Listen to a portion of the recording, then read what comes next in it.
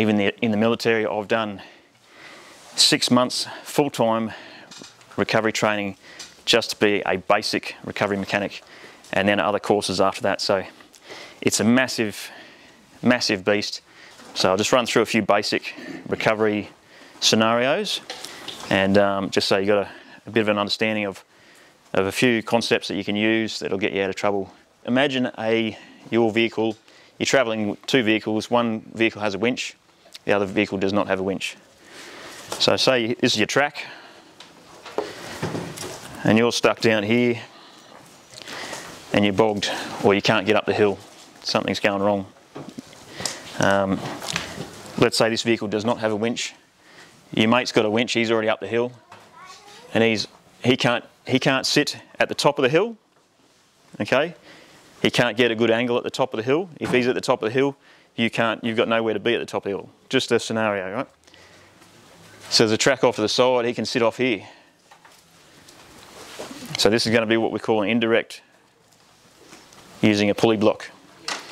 So you need to find, if you're lucky, there'll be a nice big tree over here somewhere that you can use, and you set up your recovery off that. So that's your anchor point. So you need to run the winch rope from his winch around a pulley block and back down to this vehicle. Now the trouble with that is your vehicle is stuck and your vehicle weighs the same as his. He's sitting up here on flat ground. So when he winches, sorry, what's it, 12 tonne? 12 tonne, the rated pull of the 9.8 tonne. Let's round it off to 10. He's going to put 10 tonne of load on that winch rope. So he's going to be pulling you forward 10 tonne and him forward 10 tonne. Which vehicle's going to move? Not you. His vehicle's going to move. So what you may need to do is utilise a second pulley block and do an indirect 2-to-1. So how that's going to work is you then do a compensator strap off your vehicle and have a pulley block here, and your winch rope needs to come down around that pulley block and then back to the tree. So now, remembering each winch rope has 10 tonne on it, right? So there's 10 tonne on this one, there's 10 tonne on this one, and there's 10 tonne on this one. So now there's 10 tonne pulling his vehicle forward, and now there's 20 tonne pulling your vehicle forward. Your vehicle's going to move. Nice and simple. If things are really bad, you can keep going. So you might use an extra tree protector strap and do what we call a lollipop.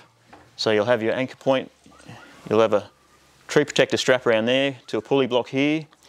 Then you might run off that tree protector, off the shackle there, another tree strap out to another pulley block here.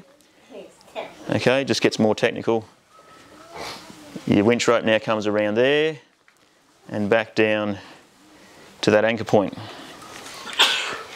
So now you've got 10, 10, 10, 30 tonne pulling your vehicle up and still only 10 tonne on his. So if he's on ground that isn't ideal, might be some loose shaly ground, might be a bit of a downslope, it's never a perfect scenario, so he might only be able to hold, say, 2 tonne of ground traction. It pulls him forward, but now you've got 6 tonne. If he's got 2, 6 tonne pulling you forward, it's probably going to be enough. You know, plus you driving, it's probably going to be enough to get you up that hill or out of that mud. Could you anchor the winching vehicle back? That's always possible. That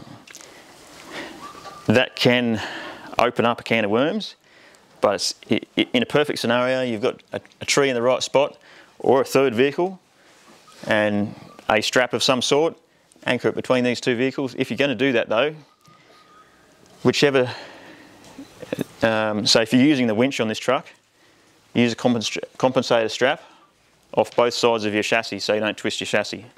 If you do it on one side, it's going to twist your chassis. And same, if you're using an anchor point on the front of this vehicle and say you're using this winch, opposite way around, make sure if you use an anchor point on the right hand side of the vehicle, tie this side back to the tree from the right hand side of the vehicle. Make sense? So you're not twisting the chassis.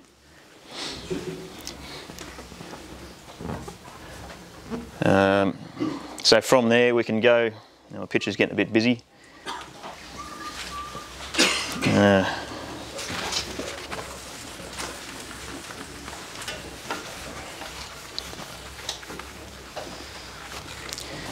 If that 3-to-1 system's still not pulling you out, you go to 4-to-1.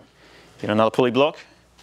So then we've got a pulley block off here, a pulley block there, another pulley block here, another pulley block there, and then anchored back to the tree. 1, 2, 3, 4. There's 40 tonne pull on that vehicle. So, depending on what the situation is, depending on the tree then, you just keep, just keep adding snatch blocks. And if you're putting too much load on a tree, so a general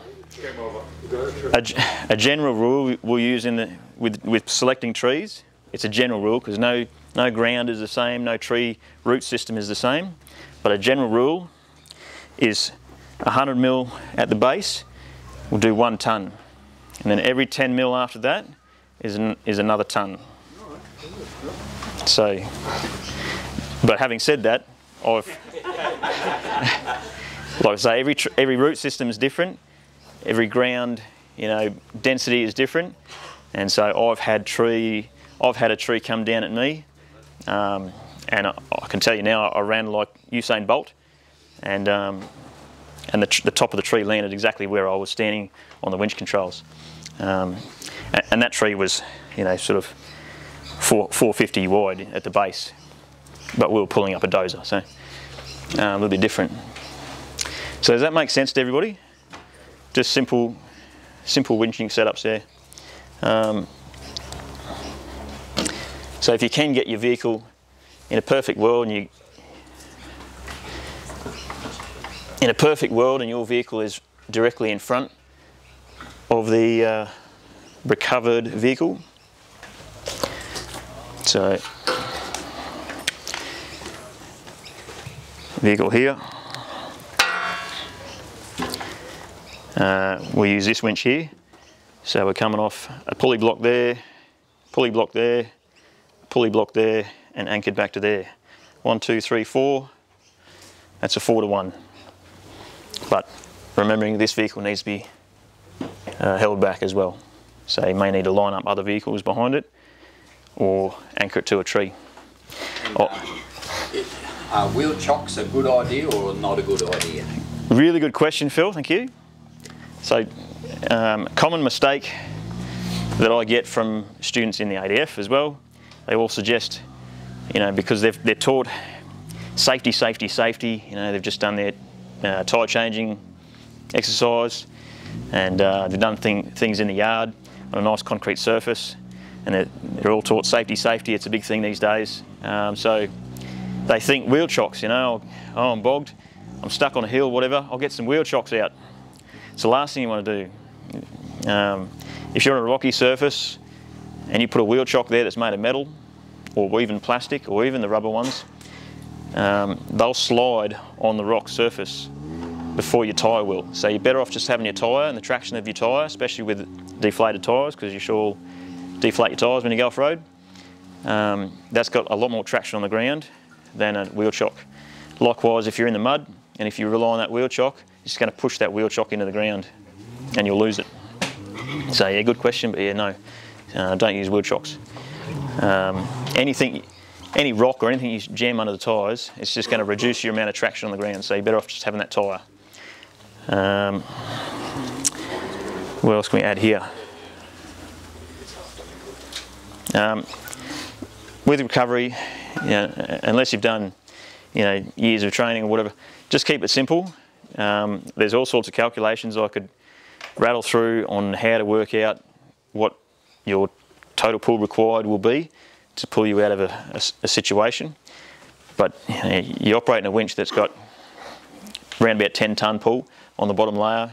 It's probably something like 7 on the second layer, 6, 5.5 on the next layer, probably 4.5 on the next layer after that. So, you're dealing with a winch Just start simple, single line pull. If that doesn't pull it out, or if that's loading up the winch too much, do a double line pull. Add one pulley block in. If that doesn't pull it out easy, add a third, then add a fourth, or fifth, sixth is how many pulley blocks you've got. Yeah. The last thing you want to do is have your winch, particularly electric winches, as good as they are, as good as the Runver brand is, they're still relying on an electric motor that does heat up. If you're loading up that winch and it's struggling to turn, it might be pulling you up that slope, but if you keep hammering it, it's going to burn out. We all know someone that's burning out a nice good winch, hey? Yeah. So just throw a pulley block in there, a second pulley block, a third pulley block, until your winch is doing it nice and easy. And then even then, still give it a rest if you're doing a nice long winch job up a hill. A little bit trickier winching situations. Tyre pressures add more or less rolling resistance to the vehicle being recovered? Yeah, good question. So higher tyre pressure on a hard ground is going to be less rolling resistance, but a lower tyre pressure on a rough or a soft ground is going to be lower rolling resistance. Even bumpy ground, if it's hard, a lower pressure will be easier, because say your tyre's here, sitting here, you get a rock in front of it, at a high pressure, it needs to take a steep rise to get up over that rock, where if the tyre is flat or a lower pressure, the actual vehicle won't rise up as much. It'll be like going over a slight hill. Does that make sense to everyone? Yeah, back the tyre out. Exactly, bags out, yep. So, pretty tricky winching scenario. You're going up a hill and you found yourself slide sideways into a rut and you're just about to roll over. And you want to pull the rear of the truck to the side. Let's say you've only got a winch on the front. So,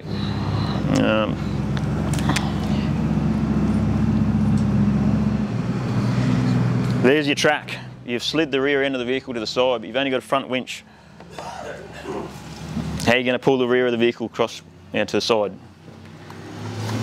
Hopefully you've got some good trees around. So you'll need a tree out here somewhere. You'll need a good tree out here somewhere. You winch rope off the front, around a pulley block, and onto an anchor point on the back or side of your vehicle. 10 tonne there, 10 tonne there. Maybe you don't want to pull yourself forward that hard, you just need to pull the rear of the vehicle sideways. Just pull a pulley block there, anchor it back to the tree. Now you've got 20 tonne, 10 tonne. We're talking full load, full strength of the winch. You probably won't need that much load to pull your vehicle sideways, but that's the maximum load of your winch. If that's still pulling you forward too much, you need to pull the rear of the vehicle sideways. Again, just add another pulley block and then come back to an anchor point. Make sure the anchor point spreads the load of the pull across the chassis. Find a nice solid point. With your equipment, any tackle you use, you have to think maximum pull of the winch and stress your tackle. So what we call stress your tackle, it's you go through and look at all your tackle you've laid out and make sure that everything's rated high enough for the maximum load it's going to withstand. So obviously, if we've put 1, 2, 3 to 1 here, then whatever we've got around that tree needs to be able to withstand 30 tonne. In a perfect world, that's great. Now you need to make the decision on the ground sometimes though. If you need, if you know for sure that you're not going to load up the winch to its maximum pull, you know you're only going to put a couple of tonne on it to pull the vehicle sideways, or whatever the case is, you need to be just sure in your head that any tackle you're using is going to cover that. And so what would you attach all this tackle to on your vehicle here?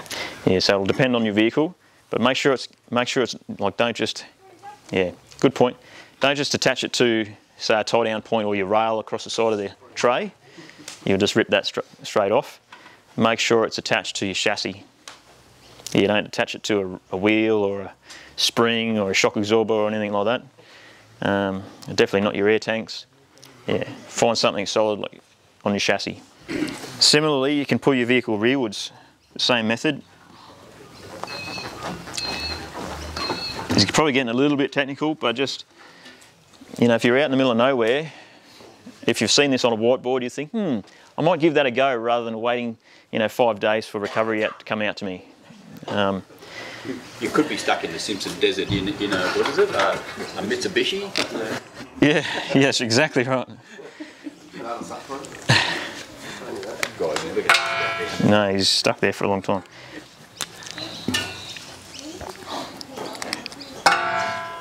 So let's say you want to, okay, so that's your vehicle, that's the front of your vehicle, rear of your vehicle, here's your winch, you got a tree out here, magically you've got a tree in the right spot, and you've got another tree back here. Bingo. Around a pulley block, compensator strap, around a pulley block, and back to the tree. How many ton we got pulling forwards? 10. 10 ton on that. It's not moving anywhere between two trees. 10 ton and 10 tons, so we got 20 ton pulling us rearwards, 10 ton pulling us forwards. It'll make some minds boggle, thinking, oh, hang on, but it's going to pull me forward, but that's going to pull me backwards. Which way is the car going to move? It'll move backwards. So every metre you pull on here, that's going to move half a metre, that's going to move half a metre. So you'll move half metre rearwards. But while that does that, you're getting further away from this tree. So then it won't quite be just half a metre, it'll be 750 mil. It's a bit complicated, but it'll work. So if you are stuck in that situation, just take your time thinking about it, because you've probably got time waiting for any sort of recovery to come out to you. Or yeah, exactly. Or even just waiting for someone to come along with a sat phone that you can call someone, yeah? Yeah, exactly. So you got a bit of time, take your time. Or if you're on Fraser Island somewhere you shouldn't be. Any trees or anything like that, could you use your spare wheel and put it down into the creek? Yeah, definitely, yeah. Yeah. That'd be one anchor point, yeah. For that exercise you need 2 spare wheels. Yeah, well. Yeah. Well, hopefully if you're going across the desert or somewhere remote, you'll carry a second maybe, I don't know. I'm just going to talk about some safety as well before we go outside.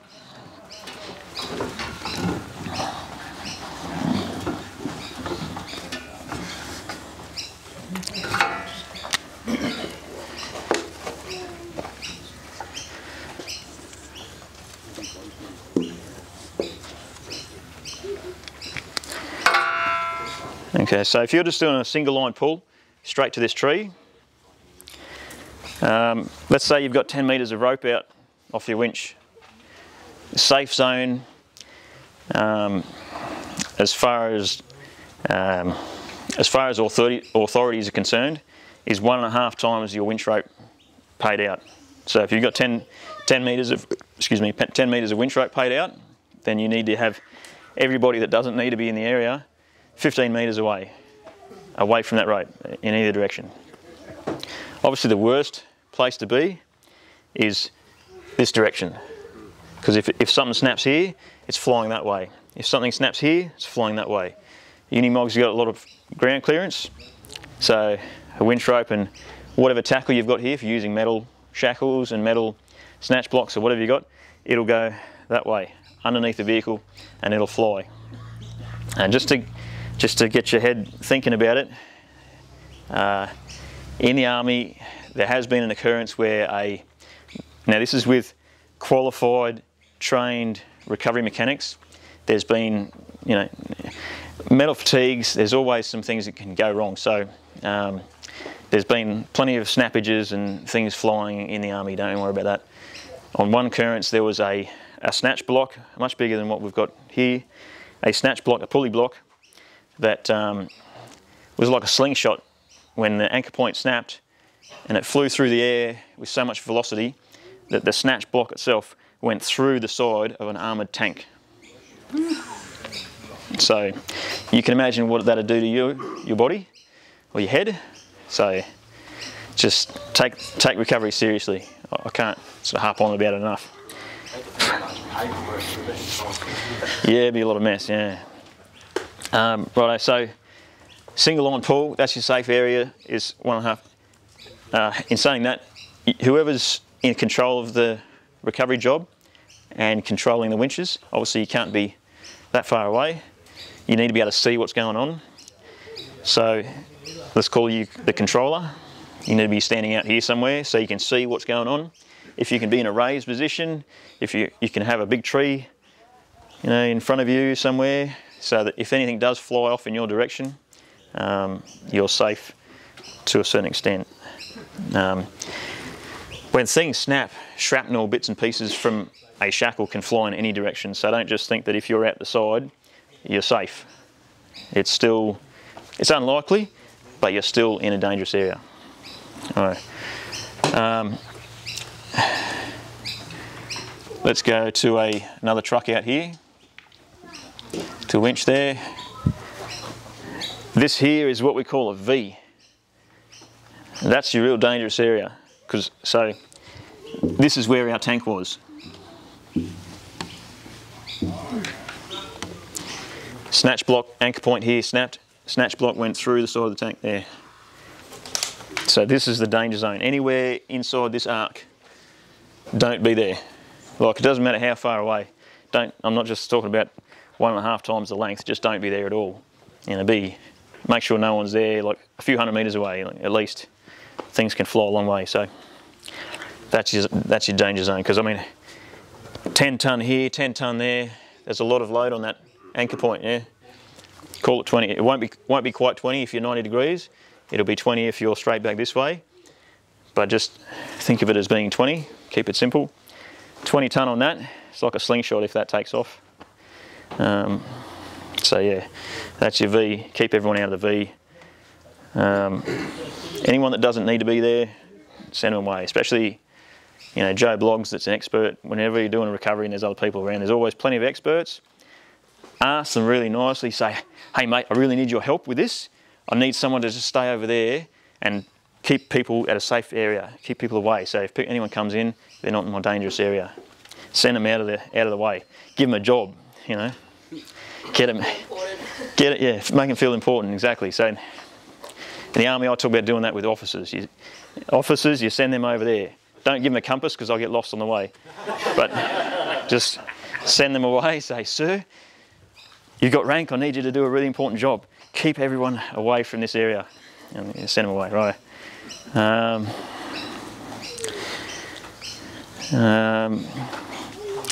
Always have some gloves with you if you're especially if you're dealing with steel wire rope. Any frays, make sure you're using gloves. Yeah, okay, I'll talk about that. Steel wire rope is really deadly. If just on a single line pull, if steel wire rope lets go, there's so much elasticity in steel wire rope and so much weight, it flies. If this anchor point snaps, that steel wire rope will fly back until it's fully extended out the other direction. And at the end, it'll whip. And anything in its way, it'll take it out. There was in a certain forward driving area I used to go almost every weekend. There was a fella that was down a hill in a Prado with a winch rope that was already frayed. He was down a track that he shouldn't have been down, and evidently used his winch and snapped the winch rope. It cut his calf muscle to pieces. You know, he was in surgery for a long time getting that rebuilt. Sued the landowner too, which was made it even worse. But you know, so there's people out there that do these sort of things. So just be real careful with steel wire rope. Ideally, make the switch to synthetic rope. It's more expensive. It's not as durable. If it rubs on rocks, it wears out quicker. I mean, you just replace it more often. But that one time that it does snap, it just goes and drops. It doesn't fly and doesn't kill anyone. A steel wire rope a piece of steel wire rope flying and snapping, whipping at you will tear you to shreds. A piece of synthetic rope, Dyneema rope, flying at you and whipping you will just feel like, I don't know, your 2-year-old slap you across the face. Likewise with shackles, a shackle, a 4.5 ton or a 8.5 ton shackle, if that's flying through the air, it's going straight through your vehicle. It'll go straight through the sides, the headboard, everything, straight through your vehicle and come out the other side with part of you attached to it, you know. A soft shackle that's rated at 25 or whatever ton, if that flies through the air and hits you, it'd be like getting punched in the head by Diesel. Where is he? He's got a mean hit. Yeah, but it's not going to kill you, okay? It's going to hurt, but it's not going to kill you. So just try to make the switch to synthetic. Same with snatch straps. If you are going to use snatch straps, try to make this switch to the new style kinetic ropes. They've got a lot more stretch. They put more stress, less stress on your tackle, less stress on your chassis and equipment, and it gives you a better chance to get out of that bog or sticky situation that you're in. Just quickly, the difference between a snatch strap. So a snatch strap that's say 10 metres long, they have 20% stretch. So it'll stretch out to 12 metres. It's not a great deal. So in that distance, your vehicle that's bogged, it has, well, it's down here. So here's your vehicle. When the recovering vehicle takes up tension on that, the amount of velocity that it's gained in the distance that it's taken off, that is now implied on the rope, implied onto your vehicle that you're trying to recover. If it's only got 2 metres of stretch, it might take, say, a second for it to go from taking up tension to 0 to then springing back till there's 0 tension again. You know, it might be 2 seconds there. Whereas if you've got a kinetic rope that's got, say, 40% stretch, that's 4 metres. The time it takes for the vehicle, once it's gained its momentum, to get from there to 0 and then back, that'll be 4 seconds. So that's 4 seconds of pressure applied to your vehicle to pull you out of the mud. So they're much better. Make sure you use compensator straps too on your vehicle. If you're doing a snatch recovery, attach it to both sides of the chassis so you're not twisting your chassis. Yeah, gentle pressure. The common mistake that people make when they're the recovering vehicle with a snatch strap or snatch recovery is they'll take off, and when it takes up tension, they'll really give it the berries and they'll bury themselves. That's not the idea of a snatch strap. The snatch strap is a momentum thing. So you reach the tension, you basically need to back off the throttle at that point in time. Just use the velocity like a spring and then bounce back. And you just increase the amount of pressure, you know, incrementally. Start off just gentle with a little bit of a pull, say first gear, just a little yank. If that doesn't pull them out, it doesn't make them move, then try second, a little bit more, a few more revs, and until you've got a bit more of a bit more momentum, a bit more velocity, and until you pull them out. I think we've covered everything there. If I think of any other safety points out there, I'll mention as well. But